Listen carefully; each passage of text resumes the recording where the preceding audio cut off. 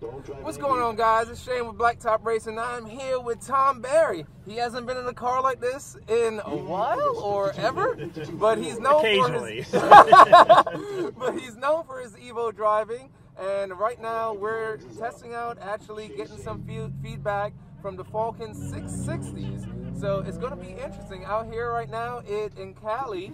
Thank you for the Cali group for putting this all together on a practice day on Saturday. And the course is dry, the course is quick, and it's a fun course. So let's see what Tom thinks.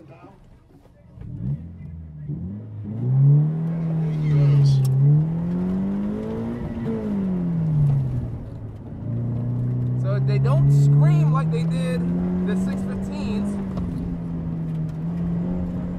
Lateral grip does feel better. Getting my little G feel.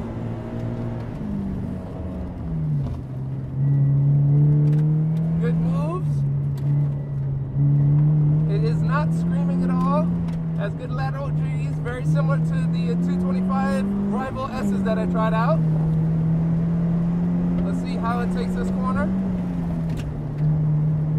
High speed corner, stability was really good as well.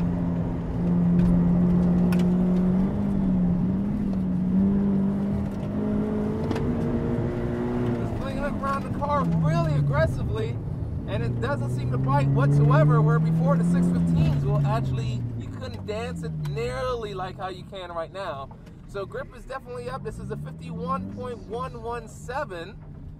Some of the other drivers were around that area, but this is your first run in the car. What were some of your feedbacks on the 660?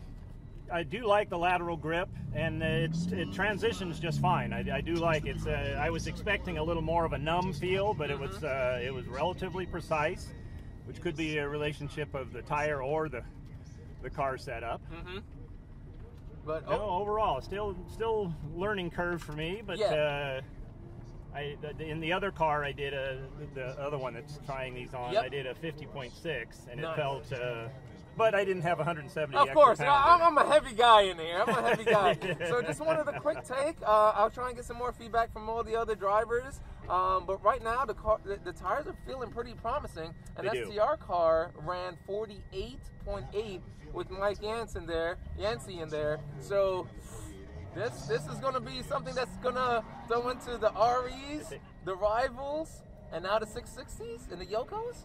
I think this shows a lot of promise for SSC. You know, the complaint was that the tires that they were running on before were did not have much lateral grip, and this seems to be a definite improvement. Yes, no, definitely. So again, this is just this is not official in the sense that these are the tires that they're going to be going with. That decision will be made in about a week or two. So this is just a sneak peek, a very nice quickie. Just trying to feel out the tires, and I do like them. They're very similar to the Rival S in the sense of lateral G's. Christmas, obviously I'm not driving, so I can't tell that, but the balance, even in hard G's, high speed G's, and the bounce and balance with the suspension and how everything's working, it's not sliding and not as peaky it feels. Again, a lot of that can do with the car setup and how Tom is driving nice and smooth, but it seems like the window of opportunity is wider where you can maximize the grip versus on the 15s where you get anything wrong, you're dancing it out or you're understeering. You're going one way or the other. Right. So I want to thank Tom. I want to thank everybody here. I'll name down some names because I suck with names at times. So I'll put down and try to get more data. But thank you, guys. All right, guys. So you just saw my review while we're in car. I'm back at the hotel and just want to kind of have a nice little download of everything that happened today. Thanks a lot for the SCCA Cal for holding the event. It was a practice event on Saturday. Tom Barry was in the car. He allowed me to sit in on his feedback. Believe Nick, and sorry I butcher everything and forget everybody's names, but they allowed me to ride along with it, and Mitch apparently was just collecting all the data and checking everything out. Mike Yance, along with Terrence, gave me some feedback, which I'll cover in a few, but I want to kind of go over a little bit of the footnotes that I gathered at the time.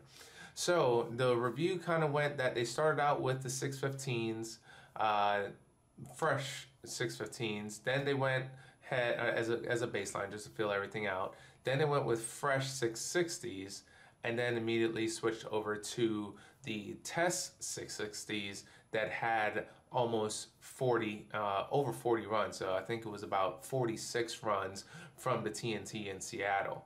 So they were trying to compare some things and some feel. So I probably won't phrase who said what, but in the end, in comparison to the 615s, everything is just better. It doesn't scream, which, I mean, we all like some screamers. Let's be real here. We like going around the corner and hear, ah! Why not? But these are quiet. It's actually reminiscent of the tires and Yokohamas and the rivals were just not screaming as much. But they are satisfying in providing good grip. Now, since it was just me and my butt dyno, I wasn't behind the wheel, I couldn't really tell as far as responses. Now, talking to others, in comparison to tires such as the Bridgestones, let's put the Bridgestones on the top when it comes to crispness and feeling. The 660s are not taking that mantle. So let's just get that out of the way. Now, when it comes to overall grip, you will have to look at the data and see the research from if anybody else really tested out the rivals versus 660s. But let's just say it's a notch down, but still in that area. Now, when it comes to braking, this is just again feedback from others. It seemed as though it wasn't as good as the Bridgestones as well. So when you're comparing it to the Bridgestones, even if it's a notch down, say 9/10 of what the Bridgestones is or are, that means that SSC is going to have a joyous time. The packs is going to be changed. The speed is going to be up there. We're going to beat the butts off of East Street now. Let's go. And so it should be pretty fun. Now, I did get a chance to drive, it was Yokohamas, but they were smaller, 195s, and the time that I ran in the ND2 in C Street was actually 50.2. Matt Jones, that was Matt Jones's car, and he ran a fastest was like a high 49s. Now, in comparison, the fastest that I saw SSC with the 660s were around, what was it, 50.555 and 50.5, basically 50.5. So those are the ones that I saw. Maybe folks can comment down and say what the fastest time they ran, but that just tells us a lot now that we're climbing closer to C Street times. Now, with the Matt Jones's car, it was 195, so it doesn't have as much lateral grip, but it has more G's, and we could run in third gear for quite a bit of the course there. So take that with a little bit of grain of salt, but that's telling me now that the time is closer to C Street than it is with E Street, which is, thank goodness. So that's kind of my take on it, guys. It is not official. Mitch is putting in all the information together. The next thing that we kind of looked at was the tire wear. So with the 46 run tire, and then the guys, I believe, probably put on another at least 12. So 12 per driver and per session, I should say. So let's just round that up to 20, considering that there was a lot of other drivers jumping in the car. So after approximately at least 60 runs, you can see the picture that it looked very similar to the wear of an RE71. Now, note that some of the sides, the outer portion being on the right side of the image, there is a little bit of wear. So just like the REs, you're going to have to flip them. And then when you flip them, you'll probably lose an event in the sense of trying to get the wear back in. But just be cognizant of that is all I would say, just the usual flip after between 40 and 70 runs, just due to how the camber works on these cars and you get some outer wear. So that's it, guys. Looking very good, looking very promising for the 2020 season. I know folks are upset that they already had to purchase and run the 615s, but if everything gets cleared, folks are able to run the 660s, go out and grab a set, and yeah, considering the price point of those things, a lot of people may just pick some up to be, hey, it's a notch down from what we know to be with the REs and the Rivals and the Yokos, but the price point is just going to be so nice, and for that performance, why not?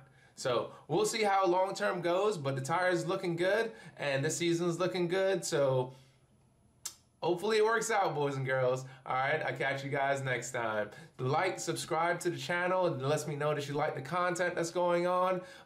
Give any suggestions on some other things that you want me to check out. I'll be doing some more car reviews and hopefully some more tire reviews this year. All right, take care.